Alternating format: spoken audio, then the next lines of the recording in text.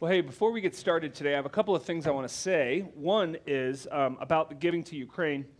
If anyone has questions about that organization or where it's going, let me know.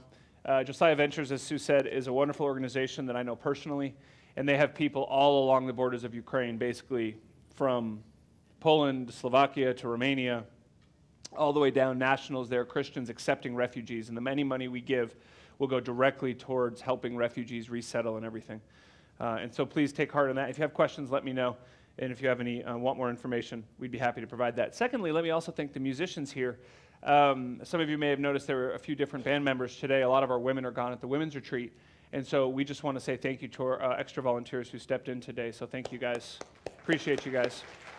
And then lastly, I want to say thank you to you all. I don't know if you knew this or not, but as Grace Community Covenant Church, as your pastor, I also wanted to give you what I said in the first service, an attaboy or an attagirl.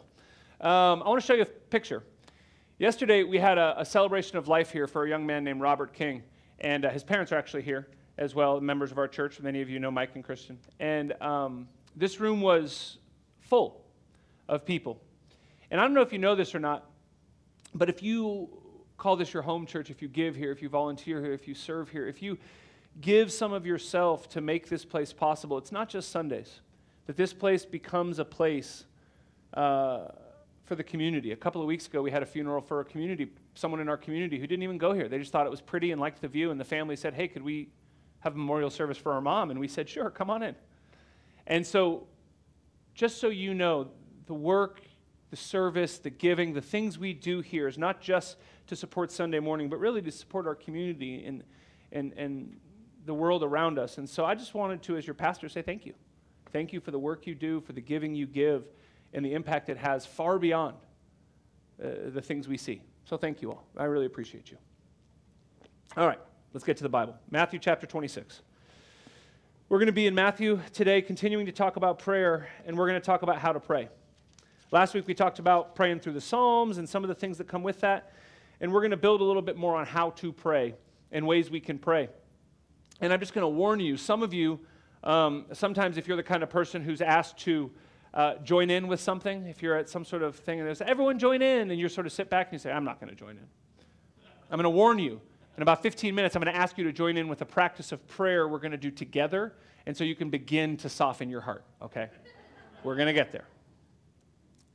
But first, let's read our text, Matthew 26. We're going to read Matthew 26, verses 36 to 46. This is Jesus' prayer in the Garden of Gethsemane. Starting in verse 36, Then Jesus went with his disciples to a place called Gethsemane, and he said to them, Sit here while I go over there and pray.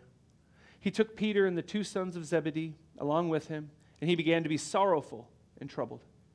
Then he said to them, My soul is overwhelmed with sorrow to the point of death. Stay here and keep watch with me. Going a little further, he fell with his face to the ground and prayed, My Father, if it is possible, may this cup be taken from me. Yet not as I will, but as you will. Then he returned to his disciples and found them sleeping. Couldn't you men keep watch with me for 1 hour? He asked Peter. Watch and pray so that you will not fall into temptation. The spirit is willing, but the flesh is weak. He went away and prayed a second time, My Father, if it is not possible for this cup to be taken away unless I drink it, may your will be done. And when he came back, he found again them sleeping because their eyes were heavy. So he left them and went away once more, and he prayed the third time, saying the same thing. Then he returned to the disciples and said to them, Are you still sleeping and resting? Look, the hour has come, and the Son of Man is delivered into the hands of sinners. Rise, let us go. Here comes my betrayer. Okay, so how do we pray? Well, let's look at this passage and learn a little bit from it. The night Jesus was betrayed, he went away to pray with his disciples. And Jesus knew things were going to be tough, right? We see this throughout Jesus' life. After Jesus is baptized, before he goes to begin his ministry, what does he do? Spends 40 days praying and fasting in the desert. Before he returns to Jerusalem for the final time, he goes up on the mountaintop in what we call the Transfiguration and spends time with God and with Peter, James, and John again. And then here again, the night he's betrayed, he goes away and prays. And so he says verse 36, to the disciples, hey, you guys sit here and pray. But then he takes those three close ones, right? Peter, James, and John. He takes those three, and he says, you guys come with me. And then verse 38, he says, hey, stay up. Remain with me, because my soul is overwhelmed with sorrow. I'm sad. I'm hurting. Will you guys please stay with me and pray? Keep watch with me. Stay up. Because serious stuff's about to happen. Verse 39, and Jesus goes, and what does he do? It says he falls with his face to the ground and prays. And when he prays, his prayer is one we probably wouldn't always associate with Jesus. We say, Jesus was a pretty good guy, I think. I think we can all agree. And his prayer was, God, I don't want to do this. I mean, it was an honest prayer. We've all prayed, God, I really don't want this. God serves us something, a circumstance in life, something we don't expect. And our response is, I don't want that. I'm not interested. But then Jesus says something that most of the time we forget to say. Not my will, Lord, yours. And then in verse 40, he returns back to Peter, James, and John and finds them sleeping. Finds them sleeping and says, couldn't you guys stay awake for 1 hour? Guys, come on, really? We just had a whole talk about this. You can go back and read. We just had a whole talk about this, how someone's going to betray me, how, Peter, you're going to betray me 3 times, how Judas is going to betray me, how all of these things are going to happen. Couldn't you stay up and pray? And I love how throughout Scripture we see ourselves reflected in Scripture, right? We see the human condition, that this is so honest, that they just fell asleep. And listen, you don't have to raise your hand. I know it's true. Some of you guys fall asleep in church, right? I've seen it. I look out there and you see this one. I'm with you, Pastor. Okay. All right. I've done it. I've fallen asleep in church. I've fallen asleep while praying. My brother-in-law, Chris, if you're watching, hey, Chris. Chris would sometimes fall asleep in church. He'd sit like this. He'd nudge me. I'm praying. We all do it. It's the human condition. But here the disciples are tired. They're worn out. And they just fall asleep. They don't pretend they're praying. They just fall asleep. And Jesus says, guys, you need to wake up.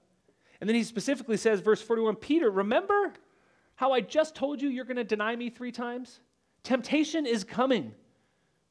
Watch and pray so that you will not fall into that temptation, Peter. It's almost like Jesus is saying, hey, Peter, I told you you're going to betray me 3 times. And by the way, I would love to be wrong. Stay up and pray that you don't fall into this trap. And just as a side note, this isn't one of my points for today, but for those of you who ever feel like sin is too much, temptation is too much, it always ropes you in. It's like I said a couple of weeks ago, you can always pray. The very words of Jesus, pray that you would not enter into temptation. When you feel like it's too much, pray. And when you can't do it by yourself, get other people to pray with you like Jesus was doing. And so he goes away, verse 42, and he says he went away again and prayed. And what did he pray? He prayed the same thing. Lord, I don't want this. If it's possible for this to be taken away from me, take it. You have served me this cup. I don't want it. And if you would take it away, that would be great. But again, what does Jesus say? May your will be done. It's a scary prayer. And again, he comes back in verse 43, and they're sleeping again. Peter, bless his heart. And they're sleeping again, and so Jesus just says, all right, I'm not going to bug them. What's going to happen is going to happen. I got stuff I got to deal with. I'm not going to worry about teaching them. I need to spend some more time in prayer. And so he goes away a 3rd time and prays, and it says that he prays the same thing. Lord, I don't want it, but if you say so, your will be done. And then he wakes them up and says, well, guys, it's time. My betrayer is here. It's a well-known story. If you've grown up in church, if you've been around churches, if you just come at Easter, you still probably have heard this story. But it reveals some really good stuff for us about prayer. And the 3 things I want to point out to us about prayer this morning are pretty straightforward, but I think they'll be helpful when we talk about how to pray. It's our posture in prayer, our honesty in prayer, which we've talked about before, but it's really important, so we're going to talk about it again, and our commitment to prayer. So the first one I want to talk about is posture and practice. What is our posture and practice of prayer? How do we pray? It says that Jesus fell with his face to the ground and prayed.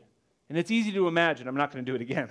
I did it with the kids. Hey, on your knees, face on the ground, prostrate as you would before a king when you are giving up all power, all control, and just saying, help. It's a position of humility. It's basically saying if you're humble in your heart, making your body show the feeling of your heart, right? And I don't know if you ever thought about this, and sure, like as I said to the kids, we can pray any way we want. I can pray while jogging. I can pray while rubbing my belly and patting my head. We can always pray, but think about body language and how important it is. Anyone who's ever been trained in communication or listening or anything like that knows how important body language is, right? How many of you ever had a conversation with someone where you're pouring your heart out, you're trying to share something, and they just sort of kick back in their chair, cross their arms, and kind of scowl at you? You know they're not listening. You know they don't care. You know they couldn't be whatever. Body language is important. Body language is very important. And I would actually argue, friends, that one of the things I've learned in my own prayer life is that my body posture when I pray helps me in my prayer life. It really does. Think about your body language with God, honestly. Are you only praying when it's convenient or when you're doing other activities? Are you only praying when you're sitting in a nice comfy chair and maybe fall asleep? Physical posture can be helpful in prayer. And I learned this over the years. One of the places I learned it is I was in a monastery, actually, in Egypt. I was at a monastery in Egypt, and I remember one of the things they were saying, you can join us for prayers. And I'm thinking, okay, great, little prayer time, 15, 20 minutes, maybe 30 minutes would be great. It turns out it's like a 3 to 4 hour thing, right? They just pray, and they keep praying, and they keep praying, and they pray a lot. And they don't have comfy chairs like this. They have a concrete floor out in the desert with this nice little woven mat, which is great for about 30 seconds. And then your joints and your bones start hurting. And I remember the first 20, 30 minutes just being so focused on my desire to be comfortable. But over time, those things start to fade away. And you try to find a position that is comfortable in prayer, and you realize, at least I did, that a lot of times getting out of those comfortable positions that we're used to really aid in your prayer life. Can really help make these things real and honest. Entering into, first of all, it's more comfortable that way, but kneeling down and leaning forward, it changes things. Try changing your posture in your prayer life, really. One of the things I do, and I showed this with the kids, one of the things I do also that I learned over the years is to receive in prayer by opening my hands. I once had a pastor tell me, if you're asking God for things, but your hands are always closed, how could you receive anything, right? It's like if you wanted to take turns, I could throw a baseball to you, and you'd say, who can catch it? If we go to God in prayer, and I know it's just a physical representation, and God's going to, that just changes things, doesn't it? Say, Lord, I need you. I need your help. This is one of the things we're going to talk about here at the end. So whatever it is you do, whatever practices you bring into your prayer life, whether it's silence or solitude or Lectio Divina, or you pray the Psalms like we talked about last week, you do the pray model, the PRAY that we're doing in our devotional, or some of you do the ACTS, the ACTS model of prayer. Whatever we can do, I would encourage you to add posture into your prayer life. Think about how you're sitting, how you're standing, what you're doing with your hands, how you're, what is your body language before God? It might add something to your prayer life. It might not, but I think it will. The second thing I want to talk about that I see here with Jesus is honesty. I've talked about this over and over. I'm going to bring it up over and over again. I love how honest the scriptures are, right? God knows our hearts anyways. Nothing is a surprise to God, so why would we not be honest with God? And think about someone who knows you best in the world, a sibling, a spouse, a best friend, a roommate, whatever. Have you ever gone to them with big information? Like, have you ever gone to someone thinking this is going to be some earth-shattering news, and you're gearing up and you're preparing, and then you get them together and you sort of say, I remember with Jenna, my wife, talking one time thinking, it was years ago when I was getting ready to leave a position, and having a conversation with her where basically I kind of geared up for this, thinking it's going to be a huge life change, it's going to be really, really hard, all these things are going to happen, and I remember kind of going to her and saying, I think I'm really unhappy at work and it's time for me to move on. And she sort of looks at me and says, yeah, I know. I said, no, but all these things have changed, and she said, yeah, I know, I've seen it for a while. I was wondering when you were going to bring it up.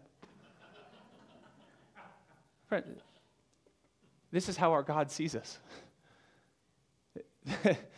We go to him thinking there's going to be some huge bombshell that he doesn't expect or he doesn't know, and God says, yeah, I know. I love you, and I know. We need to go to God with honesty. Our prayer life needs to be honest. If there is something in our life we don't want, say, I don't want it. If there's something in our life that makes us angry, say, it makes me angry. If there's something in our life that makes us sad, say, God, I'm sad. My soul is sorrowful. Jesus was honest. And I want to encourage you to be honest too.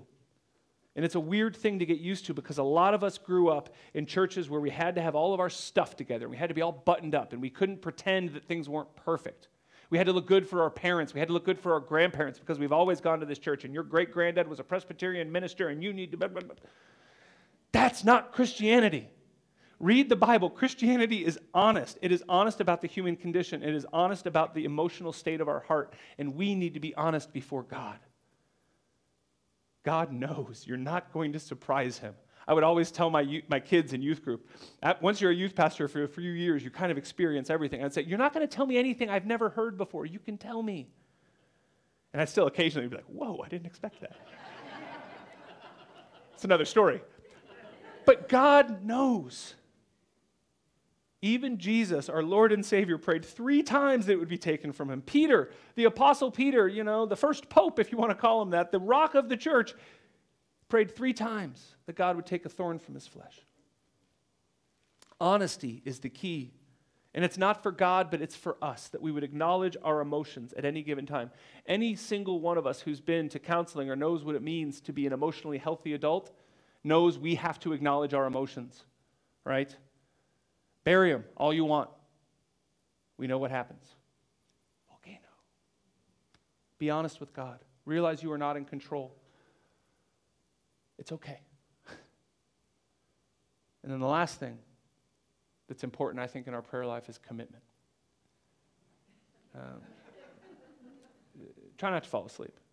Jesus understands when you're tired, had a big week at work, kids are crazy, whatever. Jesus understands. God understands, but we got to be committed. We have to be committed. Dallas Willard, one of my favorite quotes of all time, and I wish I had written it down. I forgot, and I remembered it in the first service, and it's not verbatim, but essentially he said, grace is opposed to earning, not effort. We can't earn God's grace, but we can certainly work towards understanding it, work towards accepting it, work towards applying it in our lives. Prayer life takes commitment. If you started a routine of praying this Lent, keep it up past Easter. If you want to start a new routine, don't just try it once or twice and then forget it, but keep it up, keep going, be committed, be disciplined. Commitment is essential to an active prayer life, and I cannot emphasize that enough.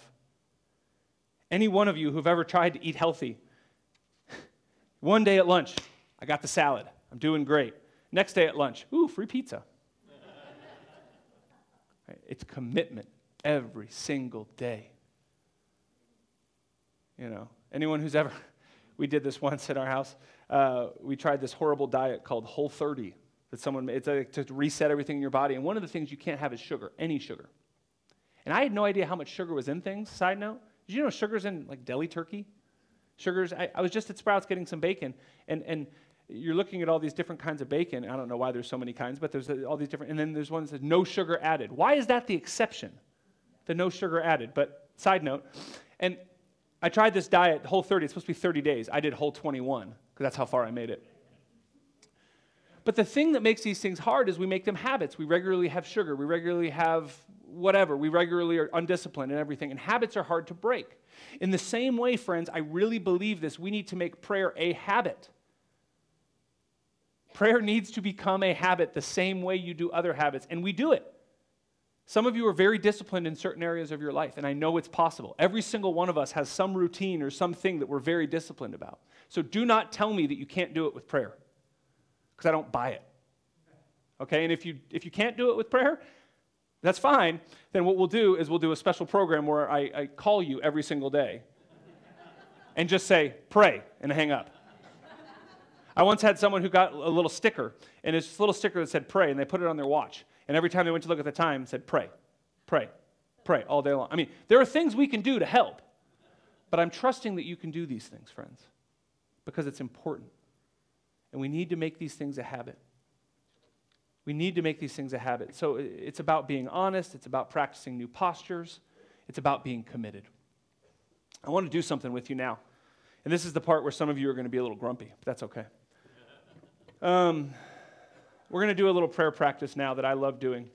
And I've never done it with a large group of people until first service, and I thought it was nice. So I'm going to do it with you all now. This is something that I've learned that's really helped me. One of the things we do when we talk about posture, we talk about honesty, is we hang on to things far too long. We hang on to hurts, we hang on to pains, we hang on to sadness. And so I want you to start now with this. This is what we're going to do. I want you to start thinking, to use one of my favorite sayings, think of something that gets your goat. Think of something that makes you angry. Think of something that really upsets you. Maybe it's something someone said, something people do, something people don't do. Think of something that really kind of makes you want to have a physical response of some kind, whether it's sadness, hurt, it could be anything. And then I want you to sit like this, and I want you to make fists. Close your eyes and make fists. And when I say make a fist, don't just make a fist, but really make a fist. Squeeze your hands tight together as hard as you can. And think of that thing that hurts, that makes you sorrowful, that makes you angry, that makes you confused, that you wish you had an answer to, whatever it is, and make fists with your hands as hard and as tight as you possibly can, and hold that thing.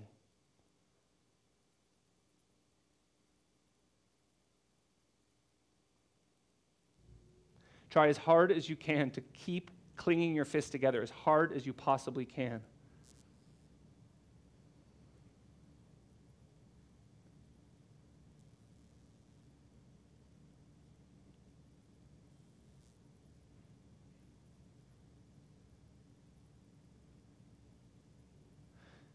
Now think of the words of Jesus and maybe say them quietly under your breath. Not my will, Lord, but yours.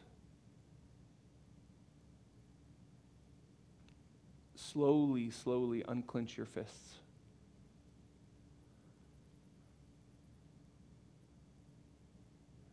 Feel that tension release.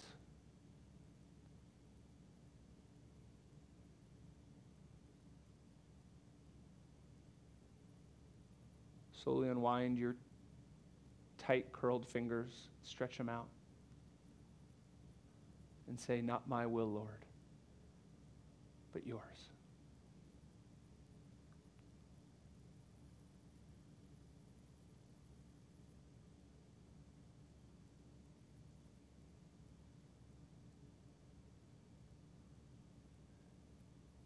Rest your hands on top of your legs with your palms open and feel how tense your whole body has become.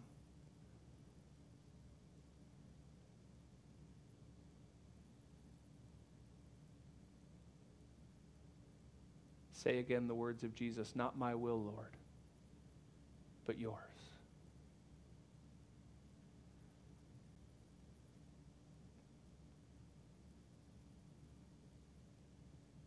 Allow all the tension to release from your hands, your arms, your shoulders, your back. And release that thing. Release that hurt.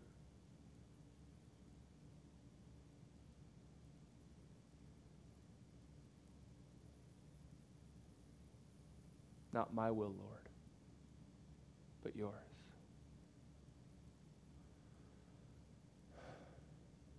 And with hands open, ready to receive, sit in silence now for a moment and receive what the Lord has for you.